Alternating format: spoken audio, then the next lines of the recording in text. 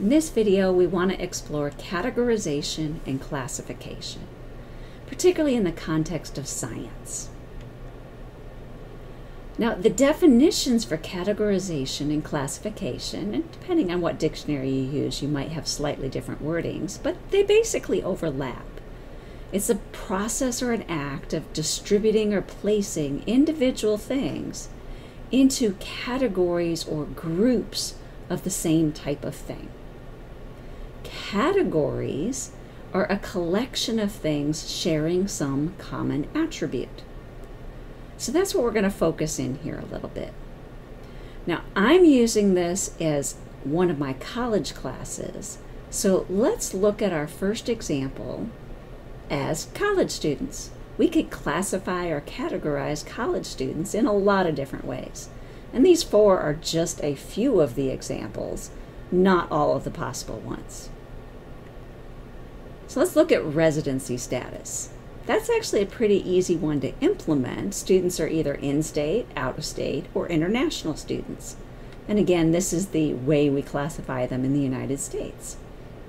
And it's useful for tuition categories. And that's partly based on a rationalization based on taxes paid.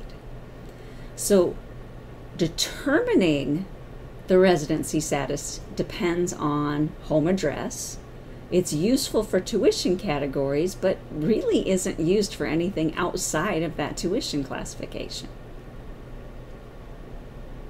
Major and class are a lot more useful when you're talking about college students, because all the students in a particular major are going to have a common set of course requirements. They'll have to study the same sorts of things, and there's some classes that all of them will have to take, but students from other majors don't take. Class standing, and by that I mean the freshman, sophomore, junior, is an indication of how far you've progressed in that major. So how much have you probably studied already related to that major?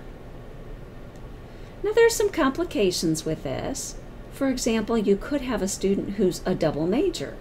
So which category do you put them into? They're going to have a common set of courses with each of those different majors. And what about a student who changes their major? If you change your major, you might be classified as a senior based on the total number of courses you've taken, but you might just be starting out in the particular courses needed for your new major. So separating students by major and class standing is definitely useful for determining their course requirements and getting an estimate for how far they've progressed. But it also has some complications and doesn't fully tell you what all they've studied and learned.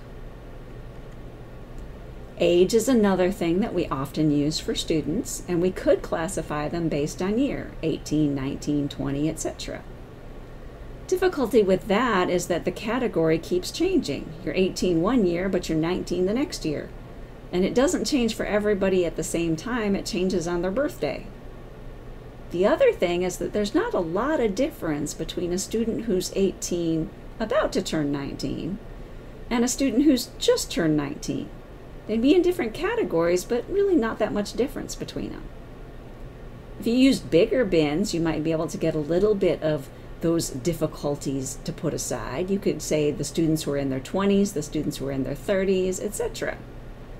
And you would expect that students in their 20s are going to be different from students in their 50s. Each group is going to kind of have some things that are really sort of common to that group, but different from the other groups. But again, not all 20-year-olds act like their peers, and not all 50-year-olds act like their peers. So there's going to be exceptions. And again, there's not a lot of difference between a 29-year-old and a 30-year-old. So exactly where you put the break is a little bit arbitrary. So let's talk about some other examples. So common things you're going to see in terms of classifications and categorizations. If you type into a search engine something about classifications in biology, it's going to all be about the different classifications of living organisms into all the different kingdoms and phylums and their very formalized structure for classifying and categorizing living things. We've already seen it in my course here on Earth Science, where we separated things out into the 4 spheres: biosphere, hydrosphere, atmosphere, and geosphere. And again, we had some difficulties with that, with our clouds part of the atmosphere, or are they part of the hydrosphere, because it's got water in the clouds, but yet it's up in the sky. Astronomy is our focus right now for this week, and looking at how do we classify the planets, or how do we classify other small bodies in our solar system. So you can imagine that, again, as with any sort of categorization, there's going to be some benefits and there's going to be some difficulties. The benefits always relate back to being able to use the common characteristics as a simplified way of examining all the objects in that category. So you don't have to learn the density of each planet. You don't have to learn the size of each planet. If you know what general category they're in, you have a little bit of an idea of which ones are bigger or smaller. But there's always going to be difficulties as well. Sometimes it's arbitrary in terms of where you put a boundary between 2 different ones. And then you might discover some new object that doesn't quite fit either of the existing categories. And you have to decide, do you expand the category or do you create a new category? Which is what they did with Pluto when they started discovering other dwarf planets. So while this video is about categorization and classification in general, I do want you to think about how that applies to our topic for this week with the solar system. But this video should also be useful for students thinking about classification and categorization in any aspect of life.